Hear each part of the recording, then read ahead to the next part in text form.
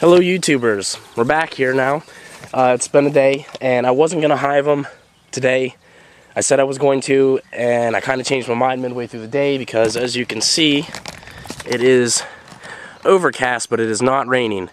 Tomorrow's supposed to be nicer, but it's not going to get down to freezing. It's not even going to get close enough for frost tonight, so I decided to go ahead with it because tomorrow I'm going to be running around because I'm actually going to hunting camp for turkey season, so it's either now or I'm going to have to miss my trip to camp.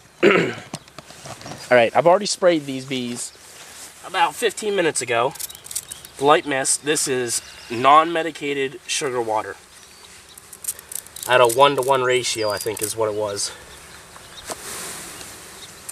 You just want to kind of give them a good spritzing so that they got something to hang on or eat and keep them from flying a little bit. Like I said, I gave them a spray a couple minutes ago. Spray them again. Now, when you get your hive and you put it together and assemble it, here's your entrance reducer. I'll show you that in a minute. This should all been painted again. Like I said last year, my bees suffered from colony collapse disorder. So almost all my frames, now these are the plastic ones, and this was actually the top box, have already been drawn out, and these ones still have a little bit of pollen still packed into them. Now, I labeled all mine 1 through 10. Unless you're OCD, don't do it. Because it'll just drive you insane not having them in order if you shift them around. But as you can see, some of these have some pollen in them. Some have a little bit of granulated sugar, and then actually the rest are almost empty. The bottom box had a lot of more like that. It was syrup that wasn't capped and granulated into pretty much like sugar chunks. And if they don't want to eat it, which I don't know if they will or won't, they'll just clean it out. Now what we're going to do is we're going to remove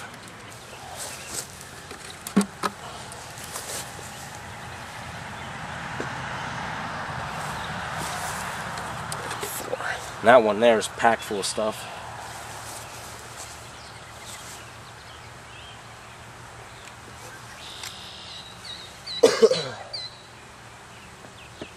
Your bees might not draw out your outside ones here when you start. Let me flip this. They might not draw these out when you start. That's okay. Sometimes they don't work their way around that. And what we're going to do is I'm going to take frame 5 and 6 and slide them apart. That's where we're going to put our queen cage. And let me get that crap off there. It looks like some leaked honey or something from one of their higher nests. Now we're going to suit up. I couldn't find my gloves. Of course, there's gnats flying around too, just to add to the fun of today.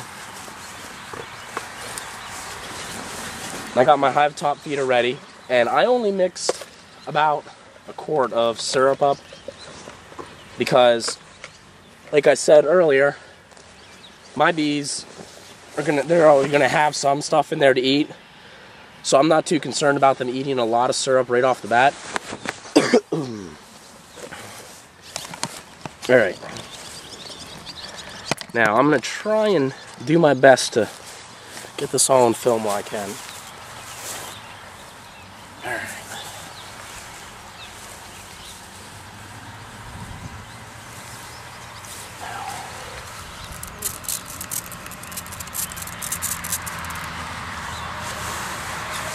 That makes him mad.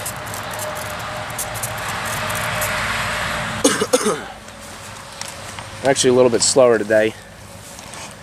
So, what we're going to do first here is I'm going to take this off. And no matter how bad the urge is, do not peek inside your box before you're ready to do this.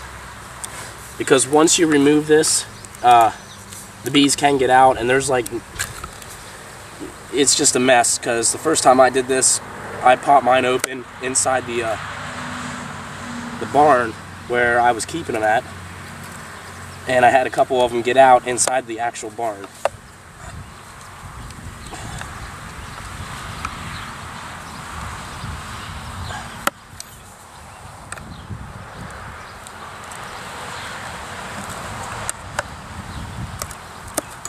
Okay, that's done. So now Yep, you can see I've already got some.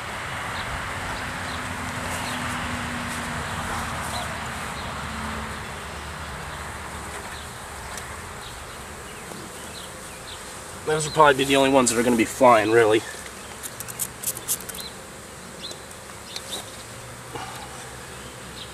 Here will be your queen's cage. Oops. As you can see, they're curious. They want to see what's going on. That's why they're flying all over me.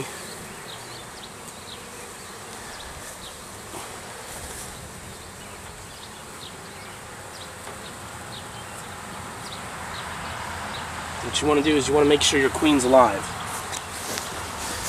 As you can see here, she's the one in there moving around with the dot. And you can see there's a couple tenants in there to keep her alive. Here's the sugar candy that already comes in theirs. Now you can see 2 bees have already died and they're kind of sitting there. So if you hang it down like this, sometimes they might block the cork hole and people say that they can't get out, but I think they can. Sorry about that. Here's your small cork. You want to remove this. Bee landed on me there on the camera. See if I can get this cork out. Probably not. I'm going to get this here.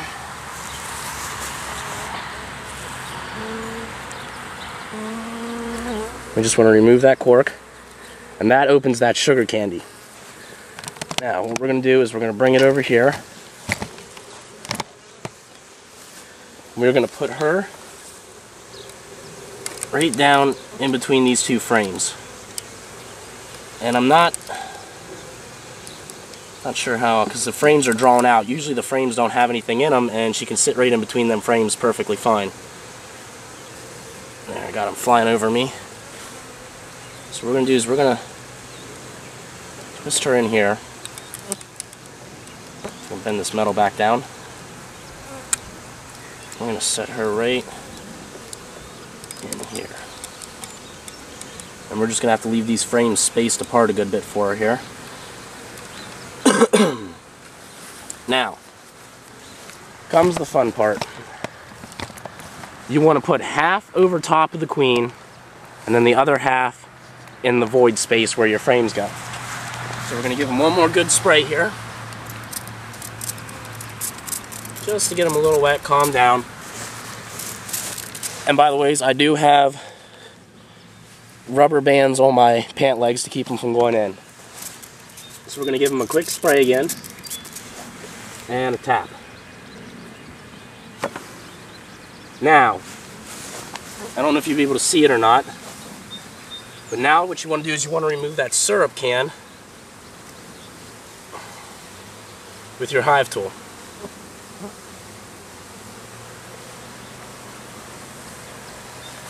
Get this one off me here.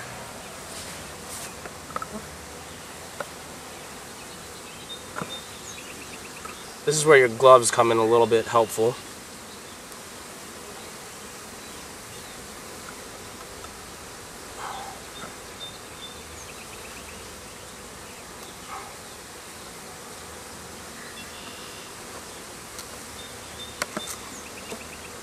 So that you're not reaching into a angry mob of bees. Can't really get that can out of there.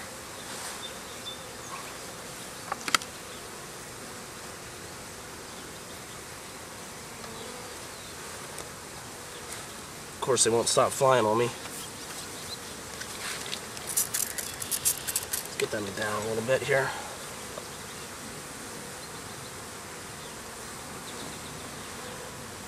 Can't get a hold of either side of this thing. Should almost had a pair of pliers. Would have been probably good.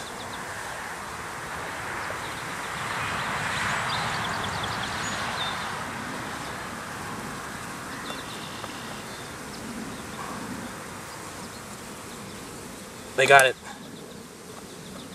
got it glued in here pretty good with wax and their glue.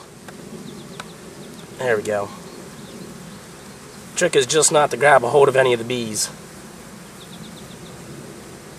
Take your time pulling it out.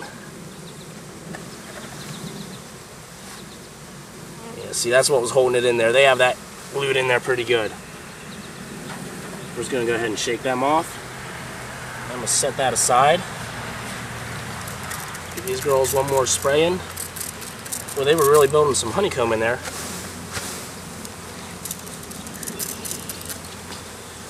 And the fun part.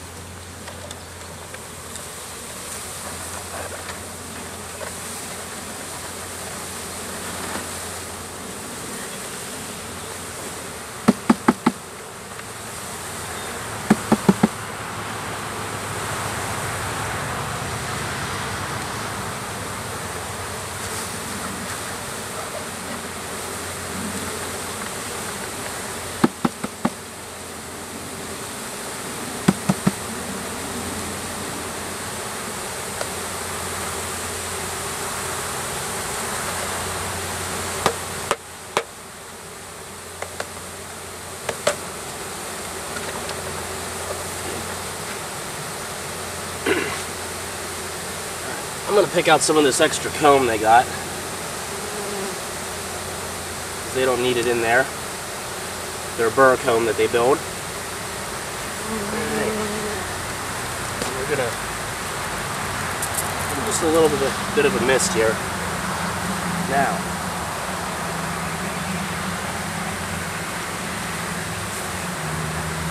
we're going to replace about 3 of these frames. Be careful not to squish any bees. Take your time, they will move out of your way.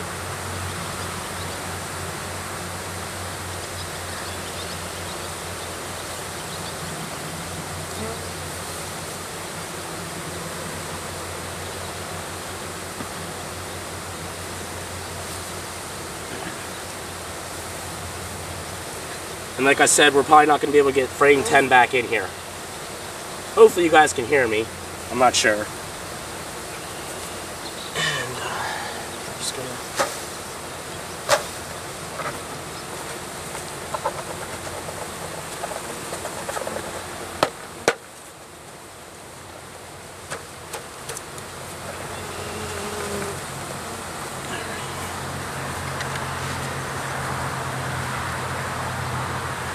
trick is try not to move too awful fast because they attack on movement, really. Movement and smell. So I'm going to set this in front. That way they can find their way into their hive. Now, I'm going to take my time and I'm going to brush them down off the edges the best I can. And we're going to put the feeder on. I like to sit it down the best I can without crushing them and slide it. Try and make sure that there's none stuck on the edges. Big drone in the way here.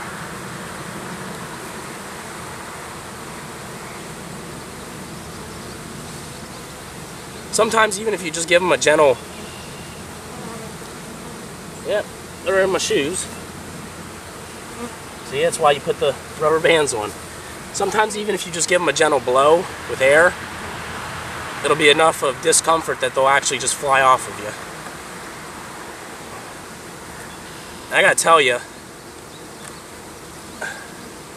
there I got 1 or 2. It happens. From the Italians I had last year to these bees are a real, they're the Italians, they are a real beautiful color to them. Big old drone. Now what we're going to do is I'm going to actually shut this lid up for now, because these bees are just everywhere and trying to put syrup in might be a little bit hectic. So I'm going to go ahead and shut that now and just back up and give them a little bit of time here to calm down. I'm going to zoom in here, bring you in here so you can see some stuff better. As you can see, your box has a little bridge across the center there to help hold your container in there. Now here's the burr comb I was talking about. They build this in void spaces. If there's too much room, they'll build this burr comb. I gotta trim that string. I keep thinking it's a bee on me. They'll build this, and that's what they were building on the side of the can over there. That was why it's so hard to get out. they'll build this in the extra space because they don't like extra space. It allows too much cold air coming in. See? And I got another one in my pant leg. Yeah, you see that? You can't freak out or else that's how you get stung. I'm gonna put this back down. Let's be careful. Now, this is the entrance reducer, and I think it's only got one way, yeah. And what that does is that makes the entrance smaller. It allows for the hot air to stay in longer without escaping more. Plus, in a new colony like this, they have a smaller entrance to guard. So there's less of a chance of other bugs, bees, ants getting in and actually robbing them of the honey that they're going to start, or anything getting in and killing them. Now it's loose now, it blows off when the wind hits it. They'll glue that tight in no time. And I'm actually going to pop off my suit. I got 1 or 2 bees still hanging on it here. Always make sure your suit is bee free before you take it back inside. I hang mine out in the garage, so it doesn't matter to me, but it's just a little warning. Got a bee right here on the camera. I wish I could video him. As you can see now, there's my grandfather's farm. That's where I had my bees last year, was out in front of the barn. That there is a pear tree, and this here is also a pear tree. And this is going to give them a little bit of shade, not a lot, but as you can see over there now, you can't really see it, but there's a pond. There's a stream right there, and then there's this drainage ditch behind us. Lots of water everywhere. And I will just literally land on my head and he's not leaving. We'll let him go. Lots of ragweed, plenty of dandelions, and I literally just mowed like yesterday. And they're popping back up, and this bee just does not want to leave. There we go. Have to brush them off. Be extremely gentle with your bees. When you smack them is when they're going to sting. As you can see, they're starting to find the entrance. They're coming in and out, in and out. Now this box, there's going to be a lot of dead ones. They're going to push out the entrance. The box I'll probably take away in a day or two here, because they'll just keep coming back into it and getting inside, and then some of them will get stuck inside and can't get out and gets cold and they'll die. So I'm going to remove that. Now, here's my sugar syrup. Like I said, I made 4 cups, which is a quart. Of water, and I did 1 to 1, which I'm not exactly sure what the ratio is on that, but I pretty much put 3.5 cups of sugar and then a block of sugar that I had made in the sugar boards last year but didn't get to use. That's pretty close. Like I said, they got plenty of sugar and some leftover honey in there, and I keep an eye on them anyway, so if they drain it within a day, I know I need to make a lot more. That is medicated. I put 1 teaspoon of Honeybee Healthy in it, and it gives it, like I said, a really good nectar smell. They'll love that. And we'll show you here in a minute. And if she's still in the cage, I'm obviously going to leave the cage in there until I get back, which will be Sunday. The first thing I'm going to do is check this. Most people let it in there a week anyways. See how quickly they calm down? Bees will travel up to, I believe it's a mile to a mile and a half looking for food. The worst possible place you could plant flowers is right in front of the landing pad. When them bees come out, the first thing they'll do, and you'll see this as you watch them, is they come out, they'll orient themselves with the sun, and they'll fly straight up away from the hive. So any flowers that are directly in front of them most likely aren't going to get found very easy. It's too close for the other bees to be able to signal with the dance of where they're at. So say I wanted to plant a garden of flowers just for the bees, I would do it right there where my old swimming pool was. That's probably 30 yards away. It'd be easier for them to find. Now, if your bees do not have water at the ready, like mine do, which is right, there's a small stream. It's actually got a lot of branches in it they can land on. Like I said, there's a pond and a creek. If they don't have water at the ready, or if it's a good bit of ways away, because the bees will have to make trips back and forth every day. At one point in their life cycle, that's what they'll do, is they'll collect water, and that helps cool the hive down. I've seen a lot of videos of what people do. I might put a chicken feeder out here with some stones in it so they have something to land on. One thing I saw, and I can't remember, I wish I remember people's usernames on YouTube and stuff, but him and his wife actually put lids down to storage totes, rocks on them, and then filled them with water. That way they were only about maybe an inch deep, and the bees could land on the rocks, and they were easy to refill, and they weren't a lot of sitting water that mosquitoes got into it. You can put a bucket of water with styrofoam peanuts in it. They'll fly over and land on that. But again, if you put it too close, they might not find it. I had a bucket with a lot of cut grass in it. So the grass was moist. They could land on the grass and get water. They never touched it. They flew the whole way down to the pond. Is the closest source of water where they used to be. But here it's right behind them everywhere. So I don't think I'm going to have to worry about watering them. So, alright. We're going to go up here and we are going to pop this open. And there's one right there sitting. I don't know if we can get her on film or not. Just resting. You may have heard me earlier saying about drones. When you're new to this, you may think spotting a drone is going to be impossible. It's really simple. The drones are the males. They have no stinger. Their primary reason for being is just to simply impregnate new queens. And let me see if I can find one here quick, because they're really easy to spot, and you'll hear them before you see them sometimes, because they're so much bigger. Perfect. They're so much bigger than a regular bee. They're louder.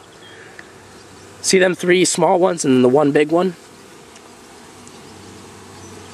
I got one laying on my face. These 3 here are honeybees, and that's a drone. See how much bigger he is? How his eyes are the same size as his head. His whole head's nothing but eye. And I got bees laying on my face. As to where the honeybees, their eyes are a little bit smaller and not as bulbous. He has more of a bumblebee-shaped thorax to him. I got another one landing on my head. Just see how much the size difference to him, too. And he's a little bit darker. I don't know if they all are or not, but that's a drone. They're harmless, no stinger to them. When they fly around, they're extremely loud. I didn't hear that one leave, and it's not on my head, so I'm hoping he didn't fly down my shirt. If he did, you'll hear me yell here in a minute. Alright. Next thing we're going to do is we're going to pop this top off. Well, you know what we're going to do? We're going to take the bee brush, and we're going to actually brush all the bees off this can here. If we can. You know, they kind of felt like it was part of their home now. They were building their comb on it and everything, but I'm going to utilize this syrup as well.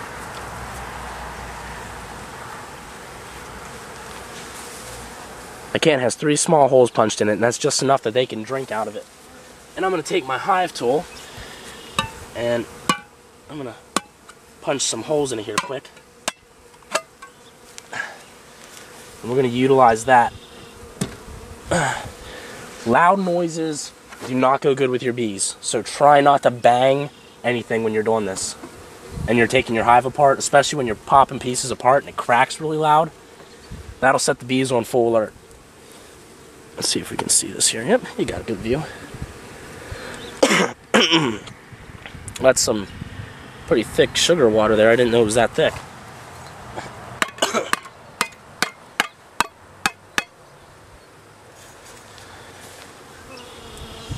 Last year I just let the can sit there and drain out. I had bees eating at it for like 3 weeks. This year I figured it'd be easier just to pour it all back in. I'm going to pour the rest of mine in. Much thinner.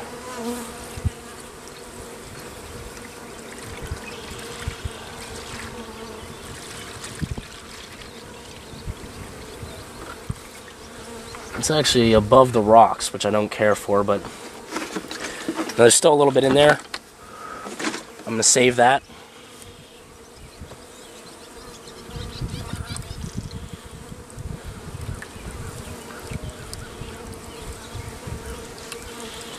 Trying to get all this out of here before I shut this. I don't really want any of this extra laying around. You can't tell from the camera, because it's kind of hard to tell even in person, but the water, the syrup is actually sloping to the front. And that's because this hive is at ever so slight of an angle towards the front. That way, any condensation that might build up inside will land on this front wall, run down right to the entrance and out the entrance. Because cold water onto a bee will kill a bee. Yep, there's one in the water.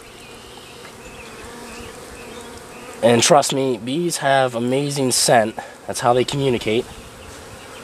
So don't kid yourself thinking, she's got her stinger out, I don't want to attempt it. And I'm going back up my shoe again. I don't know what is about my pant leg that they find so fascinating. Let's see if I can get her out here.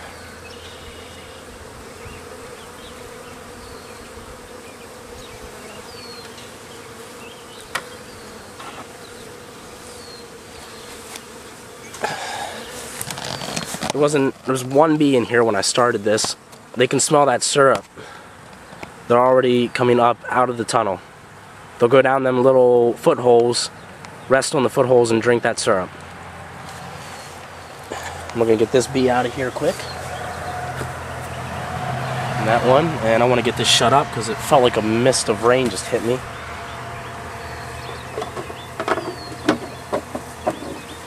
And of course, I got bugs landing on my head. And the bees all through my hair. I'm going to put the lid back on. There's no bees in there. And I had 2 bricks on. You really don't need to, but I'm going to put 2 back on anyways. I came home the one day here and actually was walking the dog in the front yard, and the inner cover was in the front yard laying. The storm we got blew the top off of that hive. Or something just popped. Blew the top off of the hive and actually threw it the whole way into the front yard. It was such a bad storm. Alright. We do not need the inner cover because of the hive top feeder. You will not need this right now. When we remove the feeder later, closer to summer, then you'll put the, come on bees, I keep landing in my hair, then you'll put the cover back on. Alright. That'll give them a little protection if it does decide to start spitting rain on them. And that'll let them find their way back into the hive. So I'm going to pick up the tools, clean the bees that are sitting on me off, and I'm going to go pack up and load this video up. So thanks for watching. Hope it gets you interested and enough to stay tuned and finish watching the year here with me. Like I said, I'm going to be putting all my stuff on. Sunday I'll be back to open the hive, and if the queen wasn't out yesterday, I'm going to reopen the hive anyways Sunday. Do an inspection, check it out, and show you what we're looking for in our first inspection.